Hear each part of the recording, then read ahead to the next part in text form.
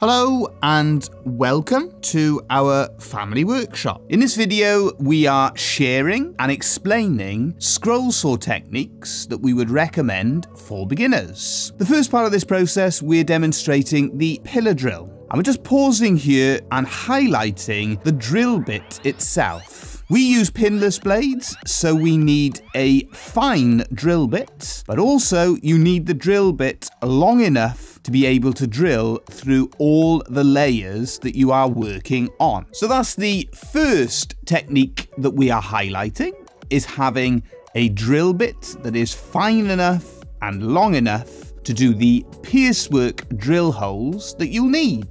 The next technique that we are highlighting is to do once again with preparation, and that is to get the back of your project nice and flat. So we're pausing to highlight that we are sanding in the direction of the grain, and you'll notice on the edge there's just a little area where it is darker. That's just the area of the belt where we haven't managed to use all the belts. What we're highlighting is we try as much as we can to use the full belt of the belt sander. Moving across then to the scroll saw itself, and in this first clip, what we're trying to highlight to you is the necessity to build up coordination between your hands. So as we pause, you can see that our front hand is acting as a clamp. It's holding the project down whilst the back hand is guiding the project through the scroll saw. As we proceed, you might notice that this coordination changes. And as we pause once more, you can now see that this is reversed. It is the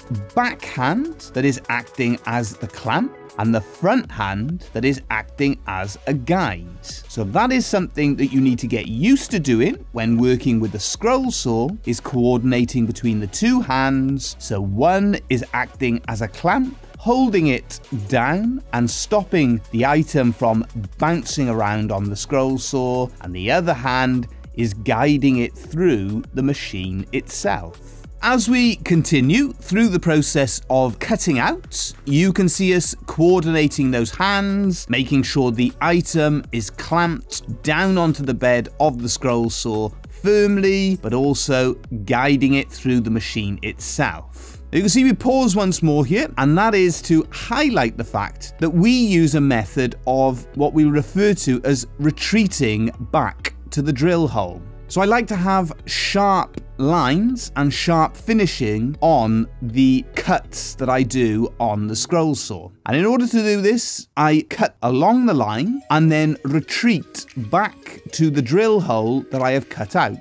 I can then follow another part of the line and join the two together to cut out some of the wood that we don't want. And as the process develops, we can develop the design, but we're constantly cutting along the line and then escaping away back to the gap that we've made in the woods, maintaining a sharp, precise, and accurate finish. We've gone on to a different style of project now, one that we refer to as line art. So once again, you're following the guideline and retreating back to the hole. But let's go through those methods once more. You've got that back hand acting as a clamp. You then have the front hand working the saw itself, guiding the item through the blades. And then again, we've cut the lines out and retreated back to the drill hole. So that's the coordination, that's the technique that we use. Clamp with one hand,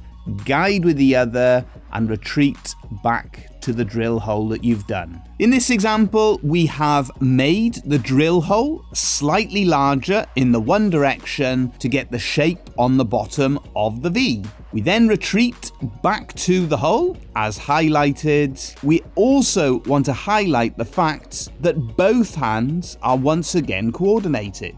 They're working together, and in this example, as we turn around the blades, we have both hands doing the two jobs of clamping down and guiding. In this clip, we are demonstrating cutting the outline. Again, we're looking for a nice, sharp, precise finish. So we cut all the way to the sharp point at the top of the item. we now pause and highlight the fact that we've turned the item around and we've used our scroll saw to cut in the opposite direction, allowing us a sharp and precise finish on the point at the top of our heart shape.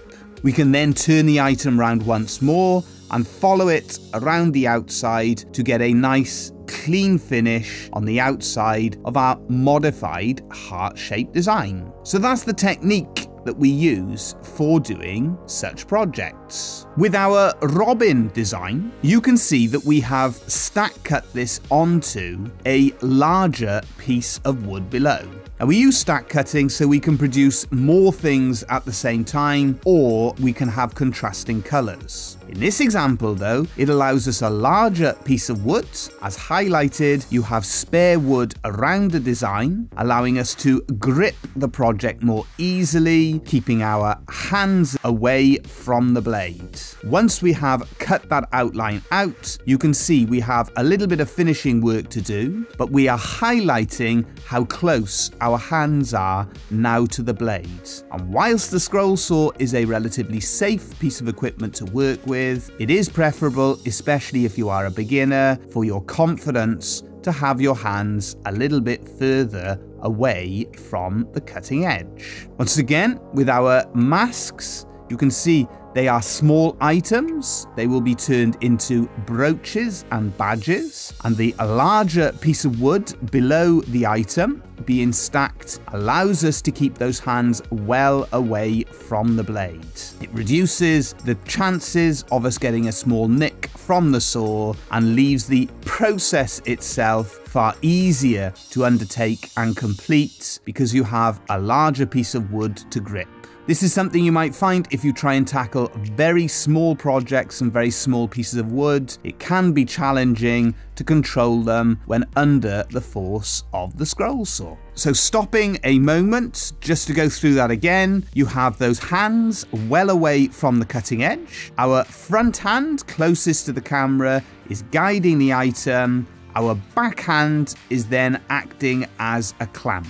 Both hands though are well away from the blade. We have the item under control and it is easier for us to cut this item out using this method. You can also see highlighted the spare wood that we will need for us to grip the item easily, cutting it out successfully. A little side note worth taking into consideration is during these demonstrations, I am conscious of my hand position sometimes, not to put it in front of the camera. So that can have a little bit of an effect on the coordination, but with time and experience, you get used to doing this. So there you go. Those are just highlighting a few techniques that we use that might be useful if you are new to scroll sawing. Let us know in the comment section if you've got any questions or if you want any advice or any ideas. Feel free to ask us. It's always a pleasure to try and help.